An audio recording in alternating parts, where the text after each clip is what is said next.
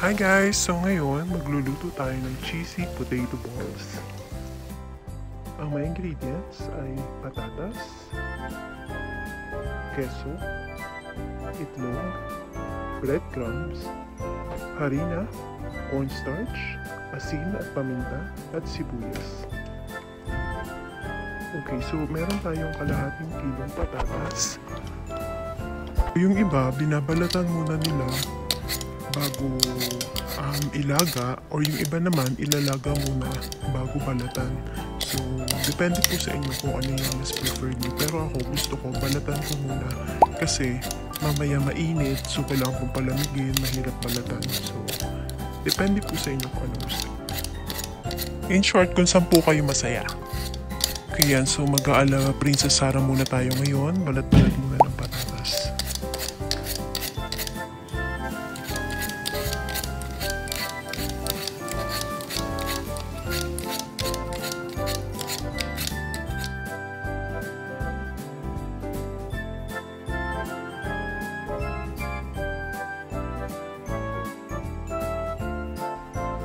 Okay, so pag malambot na yung patatas, imamash na natin siya. Pwede tayo gumamit ng tinidor, or kung meron kayong ibang pangdurog ng patatas na mas madali, mas okay.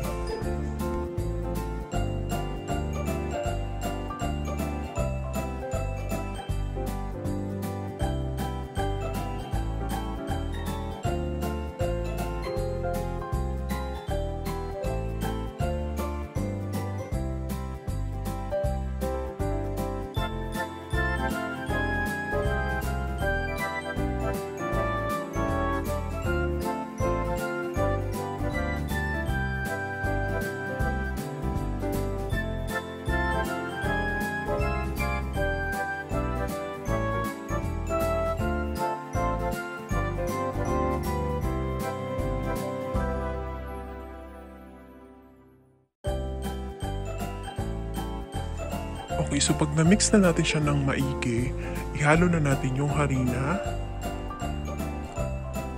and then yung cornstarch. So sa akin, kaunting harina lang yung nilagay ko kasi gusto ko mas malasahan ko yung patatas. Pero kung halimbawa, ipapang business nyo, pwede nyo nagdagan yung harina or cornstarch para medyo mag-expand siya and mas marami pong magawa ng potato balls.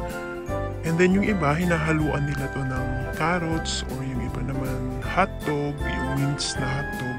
So depende po sa inyo if kung ipapang business nyo, so kung afford naman na ibenta na may additional na ingredients like hotdog or carrots, pwede nyo pong ihalo. Pero kung depende kasi sa lugar, halimbawa kung ibenta nyo sa office, so siguro carry naman dagdagan na ingredients. Pero kung halimbawa sa school, hindi afford na mga bata, kung mas marami pang ingredients, mas mahal na yung selling price niya.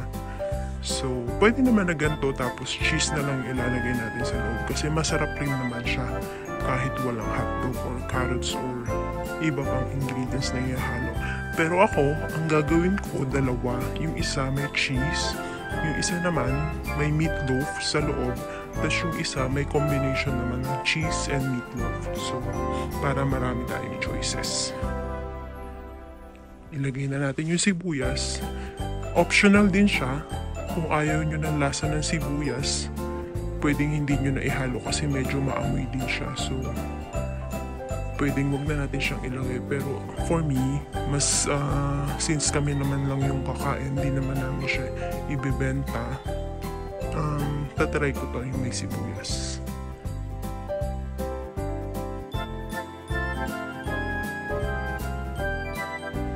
So yan, tapos na tayo. Magpupulman na tayo ng potato balls. So yan lang, i-press-press nyo lang siya hanggang sa bumilog, tapos i-flat ng onte, and then ilalagay natin yung meatloaf. Ito yung unang flavor natin, or yung unang choice natin, yung may meatloaf sa loob. So ayan, bilog na siya, nasa loob na yung meatloaf. Ilublob lang natin siya sa egg, and then lagyan ng coating yung breadcrumbs natin para medyo crunchy siya.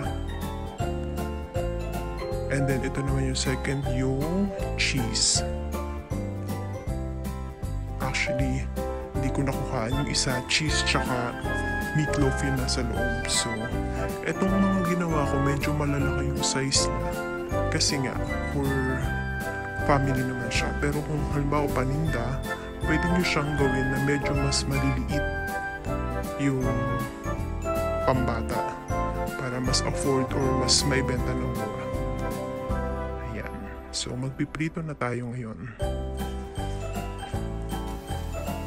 Okay, so make sure na mainit yung mantika, and ang gagamitin nyo is yung non-stick kasi mahihirapan kayo. So sa case na to, hindi ko siya nadamihan ng mantika, pero kung as much as possible dapat deep fry siya para mabilis maluto, and then hindi siya dikdikit. Dapat non-stick yung gamitin yung pan. Pero hindi naman ako masyado nahirapan kasi mainit naman yung mantika. Hindi naman siya dumikit. Pag hindi kasi non-stick yung ginamit mo, masisira yung form niya. Pwede siyang mabiyak or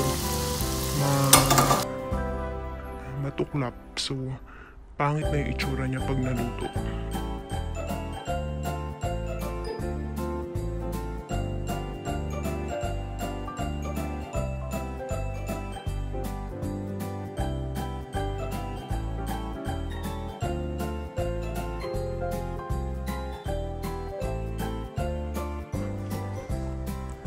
So, may natira pa pala akong ingredients kasi yung isang buong cheese, half lang yung nagamit ko.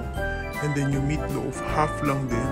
And then ang nagawa ko na malalaking size nitong potato balls is 14 pieces. So, if in case, halimbawa, kung paninda gagawin nyo, pwede nyo siyang gawing medyo half ng size nito. So, ang magagawa nyo is around, siguro, 25 to 30 pieces. And then kung uubusin nyo yung cheese, kasi ako may tira pa akong tig kalahati, so magiging mga around 50 to 60 pieces yung magagawa nyo. So kayo na po bahala mag-price kung magkano nyo ibibenta. Yan, luto na siya.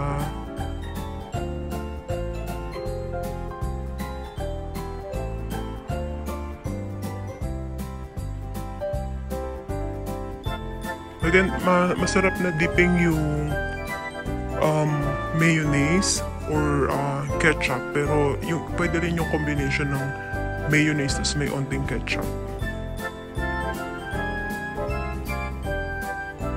Ayan yung meatloaf.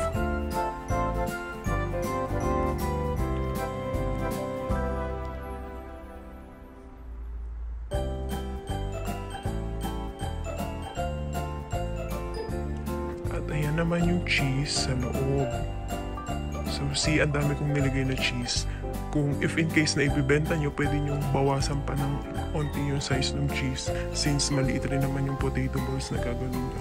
So, depende sa laki ng potato balls na lulutuin nyo yung cheese. Okay, thank you for watching, guys!